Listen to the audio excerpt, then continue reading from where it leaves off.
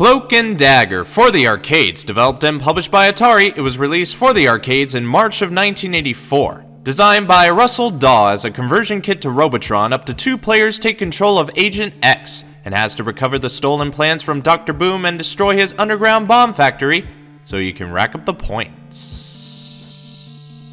You control Agent X by using this control panel. The left joystick moves the character around in multiple directions, the right joystick can make the character shoot in multiple directions, and the button is for igniting the fuse, which we'll get to later.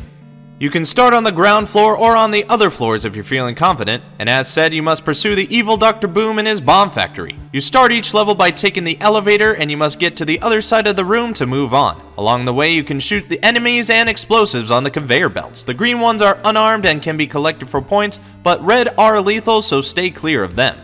Other items that you can find are these secret maps to help find your way through mine levels. Oh, did I mention some rooms are mine? And these things serve as extra lives or extra bonus points depending on how fast you pick it up. Usually in the middle of the level is a bomb with a fuse which you can light with the button, but be sure you can get out of the room before it explodes.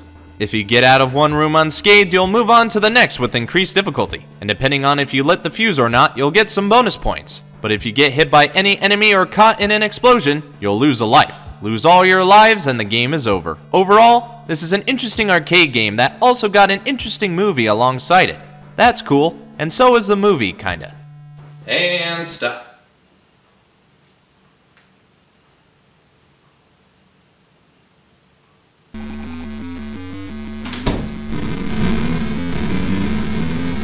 Thanks for watching, guys. Be sure to like, share, and comment on the video. And if you want to see more Quickviews, go ahead and hit that subscribe button.